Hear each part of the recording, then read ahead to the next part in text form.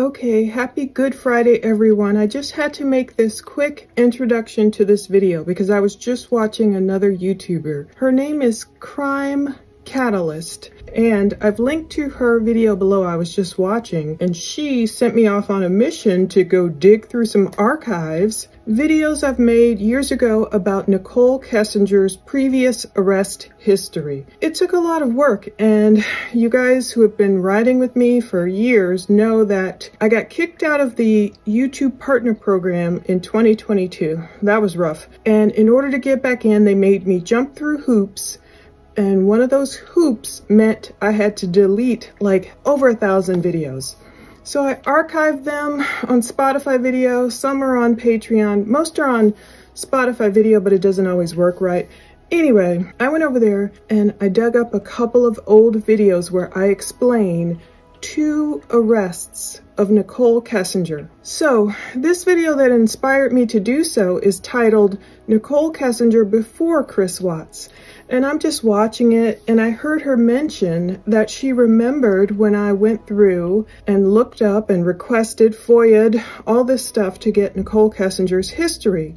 So I thought, let me go find those videos. Thank God I found 2 of them that detail the official police records of Nichole's previous arrests. Now, she was pretty young, and only 2 arrests are confirmed, but you will hear me mention in the second video coming up that one of them was her second offense. So we are missing, technically, I believe, in my opinion, her very first offense. You're going to see when Nichol was arrested, you're going to see it's Nichol. She has various spellings of her name, the common way of spelling Nichol and a lot of other ways, even though that's not her name anymore anyway. But I was able to match it up with her date of birth. We know it's her. And even one of these places sent me her 2007 mugshot, so we know it's her. You'll hear me laughing about one of the incidents. Well, her first arrest, that's on paper. I think she really got away with the very first one, and you'll see why. The first arrest that is in the police records is with Arapahoe County out of Colorado. It was December 9th, 2006. Unfortunately, they did not have a booking photo, so Nichol would have been around 18. She was arrested a second time. The Aurora Police Department out of Colorado provided me with her booking photo and all the details about her arrest when she was 19 years old. So that's what I go over next. When she's sounded like a terror on wheels, she forced a cop to use his baton to like break a window to get into an apartment because Kessinger wouldn't allow the people there to let the cop in. She wouldn't allow the cop to come inside. And these are police records. These are not my opinions. You will see everything from official police records that I read out loud. And I'm even laughing in some of them because one guy seems so high. He's just like staring at the cop and he's like smiling. That part cracked me up. Anyway, forgive my voice in these earlier videos coming up. I mean, I'm still learning. I learn now how to throw my voice and try and project and try and lose any raspy, what do you call it, vocal fry or whatever. It's taken time over the years and I'm still working on it, but forgive my voice in these coming up. But yeah, these are the videos, and it took a lot of time to request all this stuff from police. It took time to put these videos together, to verify the records. So you will hear me go over only 2 of Nichol Kessinger's arrests. I believe they were regarding like drinking. There was a noise complaint. Kessinger made it worse by not opening the door for police. You'll hear me talk about the other arrest. Now, if you go over and watch Crime Catalyst, she details another incident, and I've seen people talk about the same incident because I think it was actually someone who had commented on one of my really old videos from years ago, which isn't on YouTube anymore. But anyway, people screenshotted that comment because it was from some person who allegedly walked in on Nichol and a guy in a compromising position. Now, this is all alleged because this is just from a comment. This isn't from any police report, but some melee happened, and the allegations are that Nichol actually, weapon.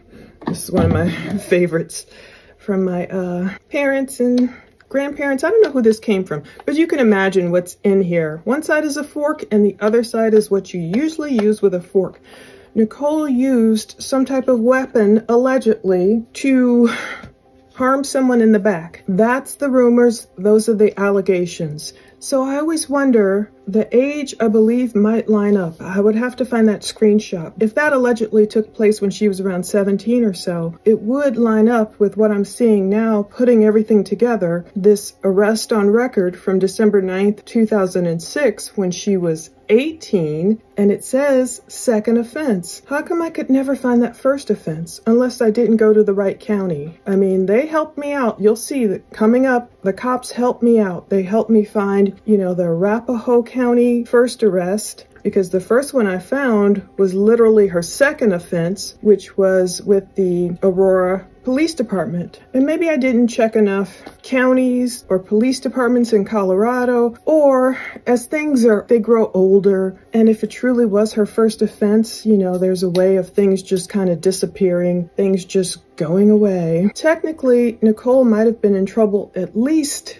3 times. The first one, there's no record of. There's only internet rumors, so I'll call that speculation. That was from a comment, which, you know, you can go find the details of on Crime Catalyst, or if you're in the Facebook groups, you know what I'm talking about. But the second one, this one, which is on record, December 9th, 2006, she was 18. And then this one with the Aurora Police Department, 19-year-old, second time arrested, forcing cops to use his baton to enter this apartment. And then the world got to know her. She wasn't arrested in 2018, but the world got to know Nichol Kessinger as Chris Watts' mistress. Time after time after time after time, it seems she's gotten away with a lot, and I'm not saying she should necessarily be nabbed for anything, because I don't know if that rumor going around about her using a weapon on someone is true or not. That would be sad if it is true, if she really did get away with something like that and harm someone, maybe because technically that was her first offense and she got away with it. I don't know. But chance after chance after chance, maybe she truly has learned her lesson now. Like I say, but for the grace of God, it could be any of us. I don't want to be too hard or too soft on anyone, but I did want to find these archive videos, watch them coming up. It takes a lot of time to do all this research. Part of it was good, you know, like, what was that David said? It was good for me that I was afflicted. Sometimes I think of that, like, it was good for me to get kicked out of YouTube Partner Program. Thank God I got let back in, but that's what forced me to go on camera and, you know, be more personable, at least as much as I am with my personality, my introverted personality, as much as I am here. But watch these, voice only coming up, but you'll see at least all the records on the screen as Crime Catalyst was searching for. Thanks for inspiring me to do this. So the history won't be lost. I don't think anyone should be flogged, of course, for their past, especially if they're repentant. But we don't know if Nichol is, and I don't know. She just seems to get away with a lot, and that's what a lot of people's issue is with her. So that's why I didn't want this to get lost. So watch all this coming up if you want to see her arrest history, and then we'll have it here, hopefully, forever in my YouTube archives. Thanks for watching. See what's coming up. Subscribe to Plunder. Let's look at Nichol Lee Kessinger's arrest record as sent to me from the Aurora Police Department. They've already redacted what they feel they should out of this report, and I will redact even further personal information. I'm not going to dox her or anyone else, but I just want to describe what happened when Nichol, the infamous mistress of Christopher Watts, disobeyed the police and ended up in jail. After giving the details of her address and phone number, which I won't show even though this is from 2007, the police list Nichol Kessinger's place of birth as Colorado, her occupation as a bookkeeper back then for Beeline Acoustics, Buckley, Quincy. She was a single American, non-Hispanic woman who spoke English, 5 feet 2 inches tall, 105 pounds, slim build, fair complexion, left-handed. I noticed that previously in her, I want to call them interrogation videos, but her interviews, her infamous one video interview that was released during the time of the Watts tragedy. Brown eyes, brown hair, long. Her charges and offenses included disturbing the peace, loud, unusual noises, disorderly conduct, failure to obey order from a police officer, obstructing peace officer or fireman, unarmed, and resident. It looks like it took place during a time where she might have been hanging out with her stepbrother, I believe, and others.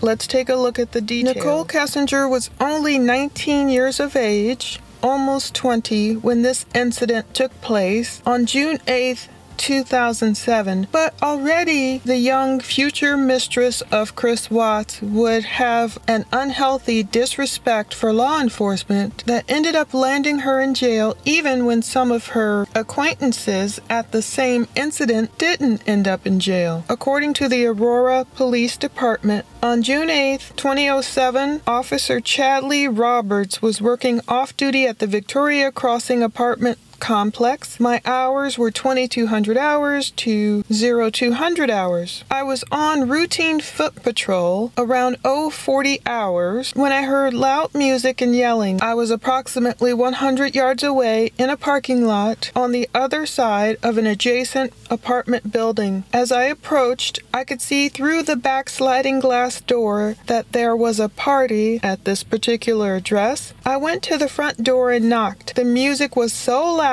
that they did not hear me knocking. I then banged on the front door again. A few seconds later, the music was turned down a bit, and I heard through the door someone say, "Shh, it's the effing cops." I then heard the deadbolt lock turn. I knocked again, but no one answered. I knocked a third time and said, "Open the door or you are going to make things worse." The music continued to play, and I could hear people talking and laughing. June 8th, 2007 was a Friday night. At 055 hours, I called for a patrol unit to assist me. While I waited for the cover officer, I stood approximately 25 yards to the west of the building so I could see if anyone attempted to leave through either the front or back door. As I stood there, the music and yelling continued. Officer Ponich arrived around 0100 hours. We walked to the back sliding door. The vertical blinds were pulled open and we could see directly into the apartment. As we walked up to the door, the parties inside the apartment saw us standing there. A male, later identified as JP, I'll call him, was sitting at the kitchen table with two other males and a female who appeared to be much younger. There were also two females and another male standing in the kitchen. I observed a bottle of whiskey and a shot glass on the counter, which the male quickly picked up and hid. The male was also smoking something, but I could not see what he was holding. It appeared to be marijuana, not a cigarette. I told JP to open the door so we could talk. He just looked at us and smiled. I'm just thinking of someone looking at the cop, smiling. Oh, he just looked at us and smiled. That's pretty funny, someone just staring at a cop, probably high out of his mind and smiling.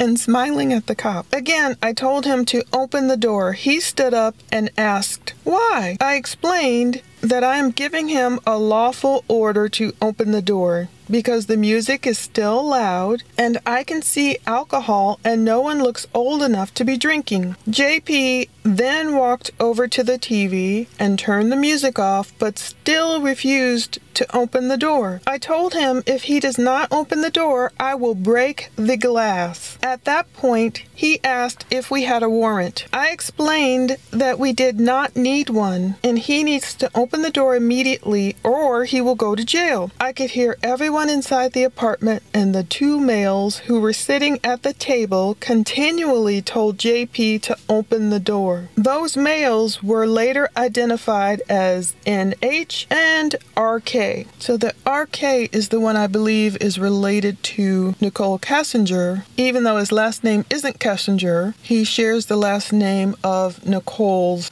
mom. And by the way, all of this started, it seems, by another citizen calling police and making a noise complaint. So Sounds like rowdy kids at a house party. It could happen to anyone, of course, but the trouble started when they refused to comply with these police officers. At one point, I told JP to listen. I told JP to listen to his friends and open the door, but he refused to open the door. He then walked up and tried to close the vertical blinds. At that point, I swung my baton with medium force, striking the glass door, hoping to get JP's attention so he would open the door. He stepped back and stood there. The entire time we were standing there, a female, later identified as Nichol Kessinger, was telling him not to open the door. At one point, JP looked as if he was going to come outside, but then Kessinger grabbed his arm and told him not to open the door. I gave JP several more lawful orders to open the door, but he refused to comply. At that point, I made the decision to bust the glass door. I was concerned for the safety of the other females who were inside the apartment. There was underage drinking,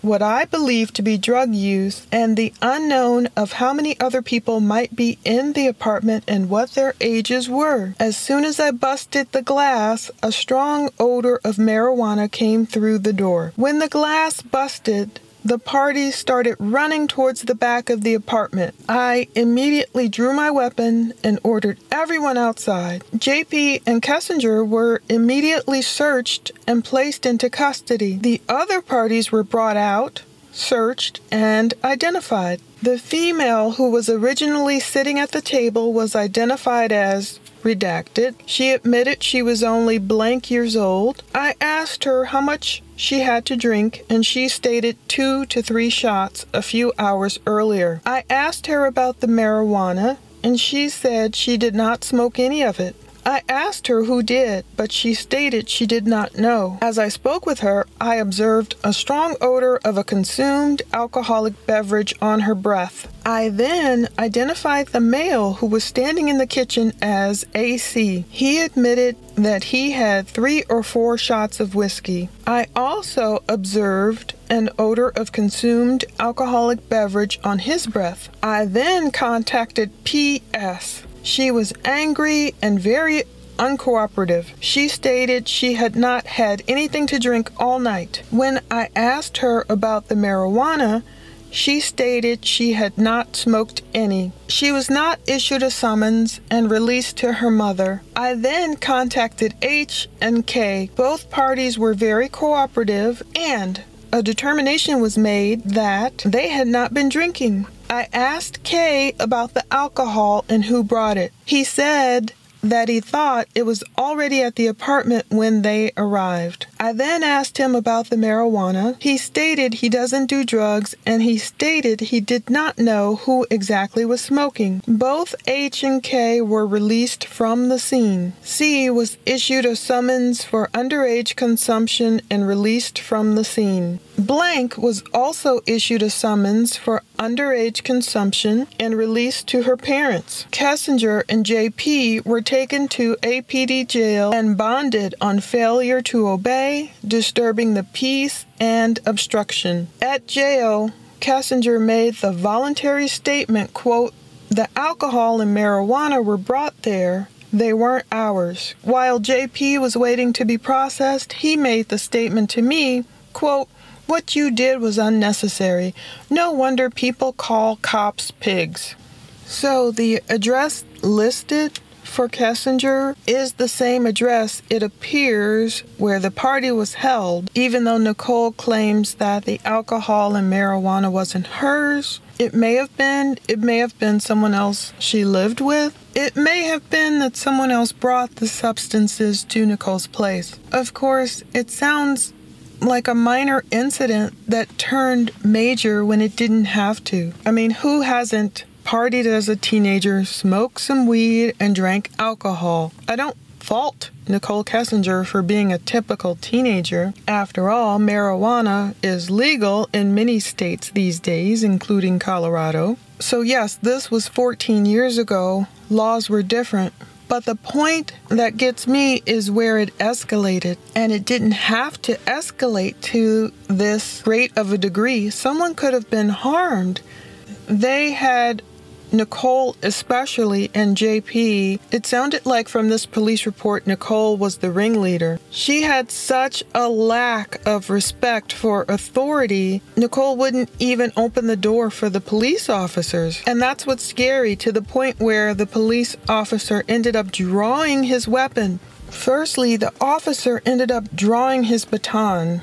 None of this had to go down this way. Nichol Kessinger was probably a frightened 19-year-old. There obviously was the presence, according to this police report, of marijuana, alcohol, and he even mentions drugs, but he doesn't specify which ones. His suspicions in this police report, if Nichol had those in her possession, if it was her apartment, and if she was really afraid of providing such substances to underage parties at the party, I can see why she might have freaked out. But when a police officer comes to your door and demands that you open the door because of a noise complaint, most of us would do what we likely have done as teenagers and say, "Yes, officer, I am sorry," turn down the music, and comply with the law. However, I'm not sure what state of mind she was in. It sounds like an impaired state of mind. It says right here, a female later identified as Nichol Kessinger was telling JP not to open the door. The police report says at one point JP looked as if he was going to come outside, but then Kessinger grabbed his arm and told him not to open the door. The officer gave JP several more lawful orders to open the door, but he refused to comply. At that point, that's when the officer made the decision to literally bust the glass door. Because this officer was concerned for the safety of other females inside the apartment,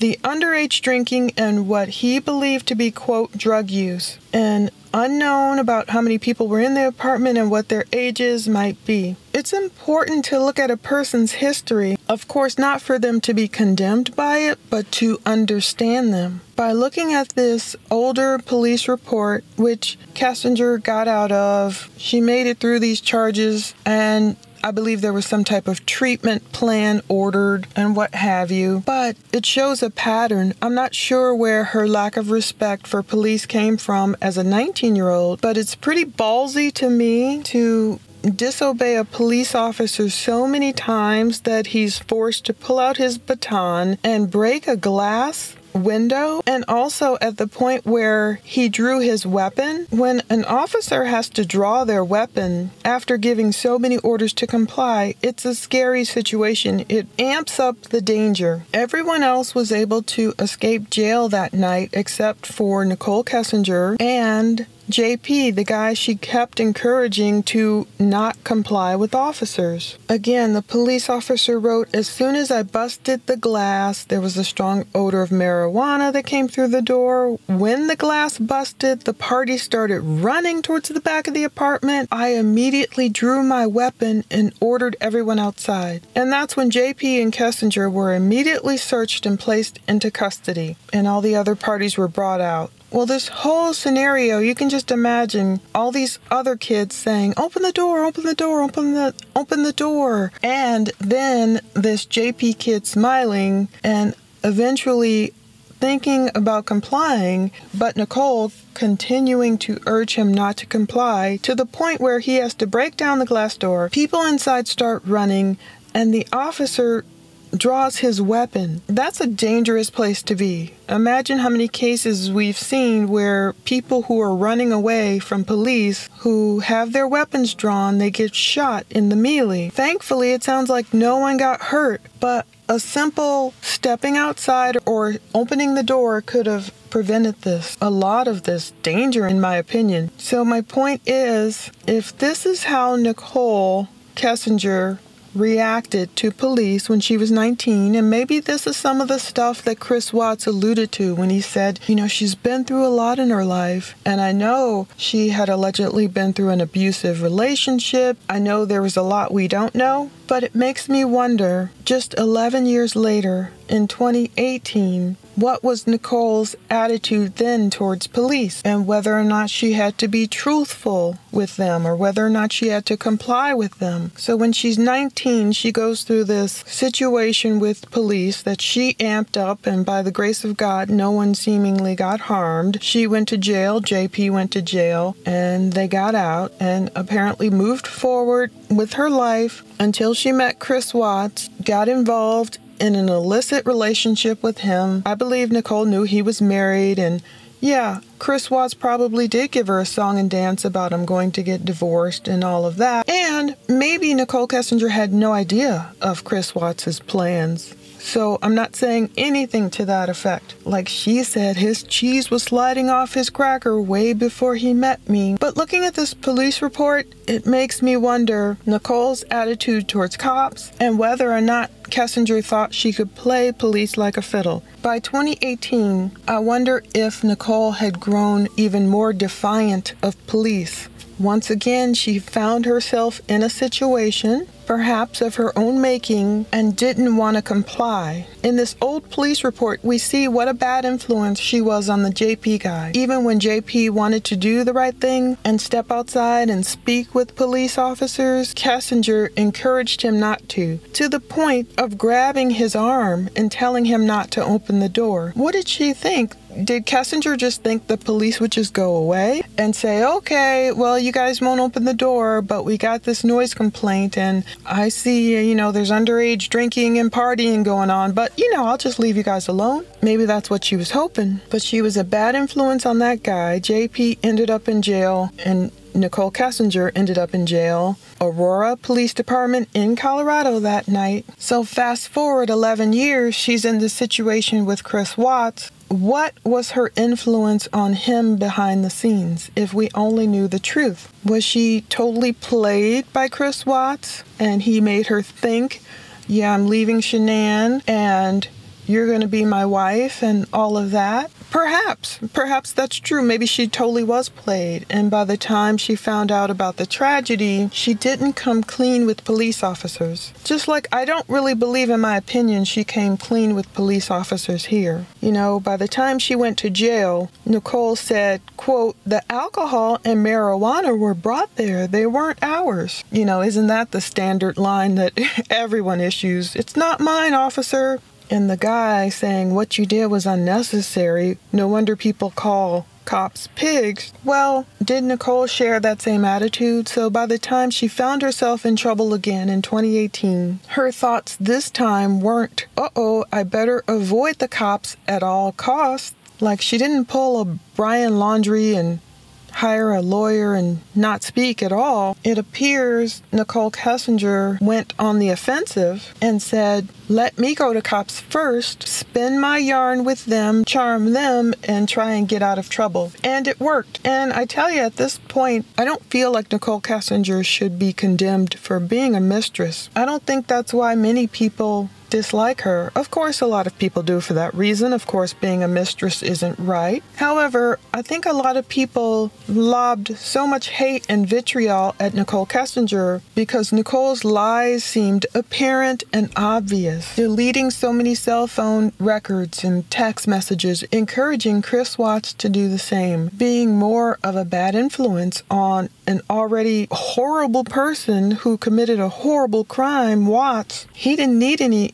additional influences to be evil, to become the evil person that he is and committing those evil acts. However, Nichol Kessinger's lies were apparent and her shadiness was apparent, and by her not being honest from the get-go is what makes people try and fill in the blanks with all these wild theories and speculation, wondering how deep it goes.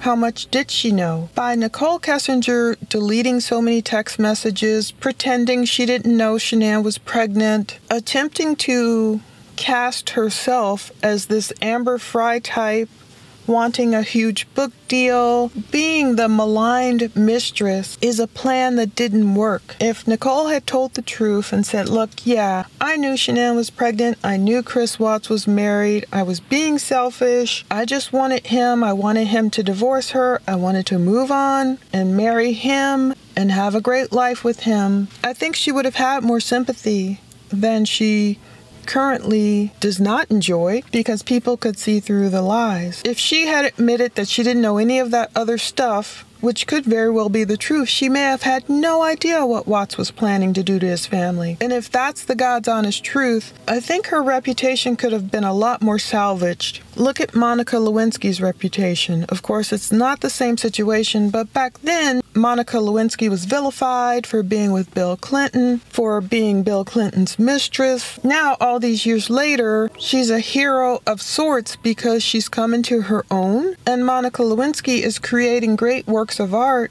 to show how she was scapegoated in that political situation. But Kessinger isn't Lewinsky, and it's a whole different situation. An entire family lost their lives at the hands of Watts, and unfortunately, people will always kind of give Nichol Kessinger a side eye because of just how shady she appeared to be and manipulative. But again, like I say, there is no condemnation for those in Christ Jesus, so she can come out again. I believe at some point she can speak publicly or even write a book or tell her truthful situation. No one should be condemned for having an adulterous affair. She can admit she was scared, she lied to the cops, she omitted things, she pretended to be a lot more innocent, she pretended not to know about Shanann's pregnancy, she encouraged Chris Watts to delete things, she didn't tell cops about the secret calculator app. There were so many things I believe she did wrong, or right, some might say, because she's not in jail right now, and I'm not saying she should be. I know there are those theories out there where people believe Nichol had a lot more involvement in the planning or the aiding and abetting or what have you in the tragedy. I haven't seen proof to that effect, but if Nikki had nothing to do with that tragedy in terms of literally planning it or not warning anyone that it was going to happen or helping Watts afterwards or something, she could come out and admit it. But I think as long as the guilt tortures her, as long as she's obstinate, perhaps just as headstrong as she was as this 19-year-old, encouraging others not to open the door for police, not to comply with direct lawful orders, if that same obstinate spirit is in her, I'm not sure if she will ever have peace her entire life until she just gives it up, tells the truth, and then moves forward. Of course, I believe she deserves to move forward, get married, have babies, live a happy life. And if she had absolutely nothing to do with that Watts family tragedy, then just come out and tell the truth and move forward. Until she does, I think people will always look at her and wonder. But at least this police report gives us a little bit more insight into her character. Romans 5:3-4, not only so, but we also glory in our sufferings, because we know that suffering produces perseverance, perseverance, character, and character, hope. And we know hope does not disappoint. Thank you so much for watching. Subscribe to Plunder. Let's talk about the time Nichol Kessinger was arrested, and it was listed as her second offense. Previously, we took a look at the arrest record of Chris Watts' mistress, Nichol Kessinger, in the video titled Arrests, Nichol Kessinger's 3 old charges. Chris Watts' 5 foot 1 inch, 108-pound ex, obstruct police disobedience was one of the charges. I've linked to that video below in case you want to watch that to get more details. Back then, it was Nichole's call to the North Glen Police Department days before Watts' crime that led me to dig into her arrest records. That's when I found the different names used. It was through the CBI, and you can see the spelling of her names. White female, 5 feet 1 inches tall, 108 pounds back then, eyes brown, hair brown.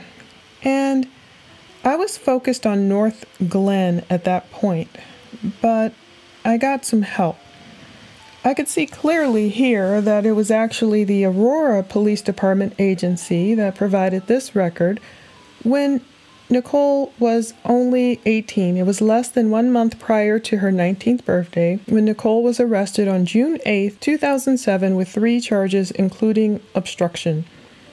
However, I just learned that that was not her first run-in with the law. The listings of obstruct police disobedience, obstruct police They were all misdemeanors. Thankfully, this helpful police records supervisor at the North Glen Police Department told me that he did not see a report for Kessinger in North Glen, but he did see a case out of Aurora, and that was the June 8th, 2007 arrest with those 3 charges I just showed you that I've dug more into, and I'm still awaiting those details. But thanks to LexisNexis, I found a prior arrest, and this is out of Arapahoe County.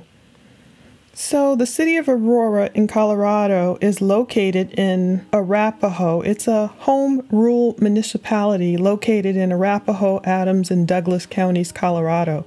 Aurora lies immediately to the east of Denver. Beyond that June 8, 2007 arrest, I just turned up records for a December 9th, 2006 arrest record. It's funny how they come in dribs and drabs, but these are all public records that anyone can access. It turns out on December 9th, 2006, Nichol was arrested for being a minor in possession or consumption of alcohol. Indeed, Nikki would have only been 18 years of age again at that point.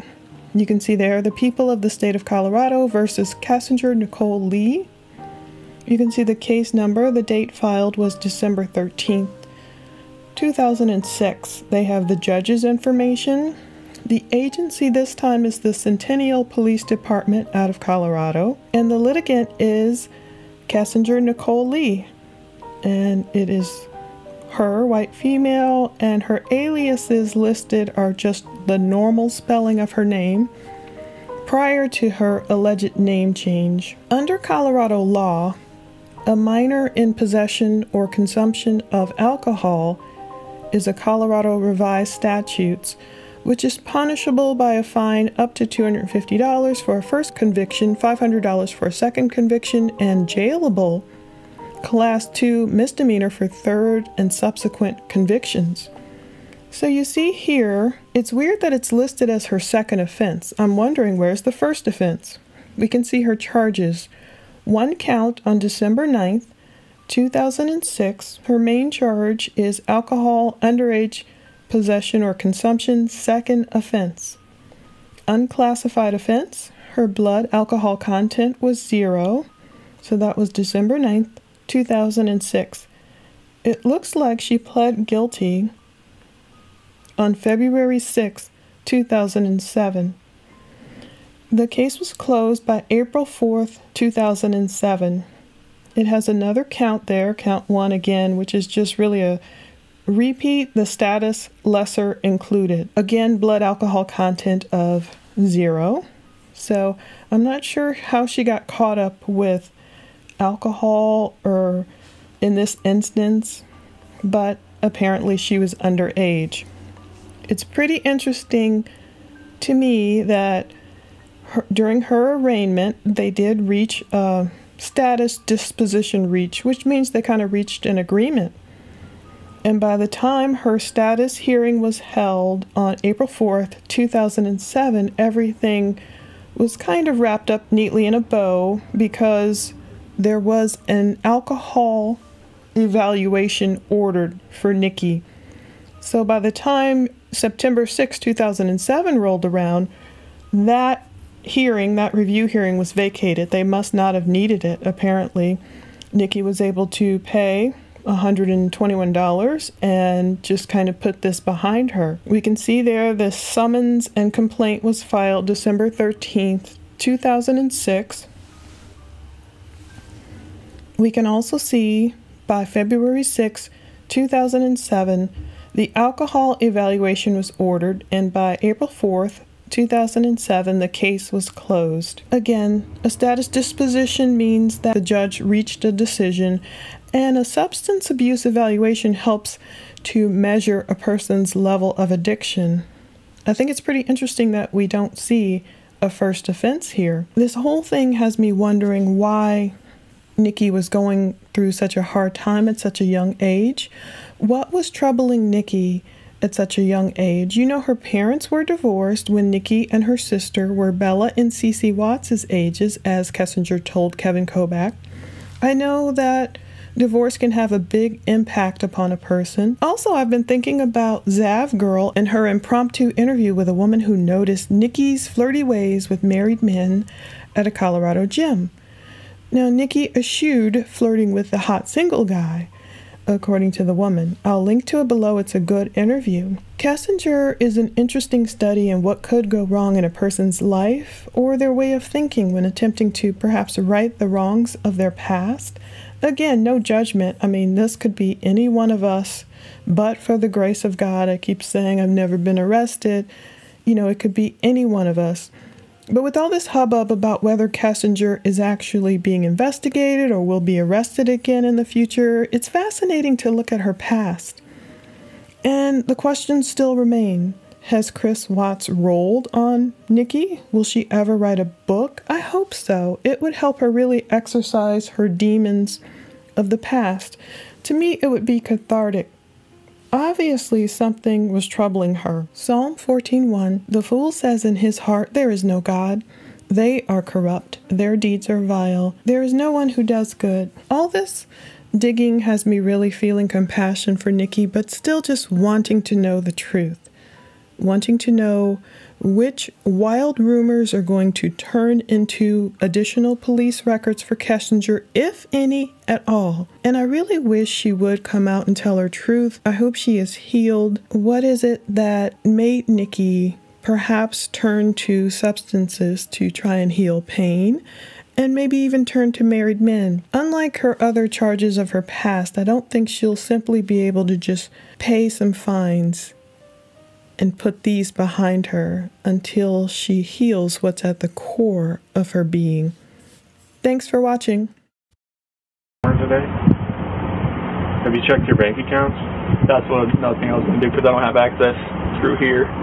Let's go check those and see if she pulled any cash out or if there's any strange charges or anything. Okay. Can you log? I can't log in because she does all the finances. Okay. So I know her password. I just don't have her used already. I'm not sure what she would have used that way. Sorry, my phone's just blowing up. I think it's fine. Who do you guys bank through? USAA and Chase. Can you call them and see if there's been any activity? Any withdrawals or anything? And then the suitcases that she came home this morning with, which ones were those? Was it the black one that's sitting right there. Not the one in the bedroom? That was from the last trip, or from when we just got back a few days ago from North Carolina. She went to Arizona like 2 days later. That was when we just got put back down in the basement.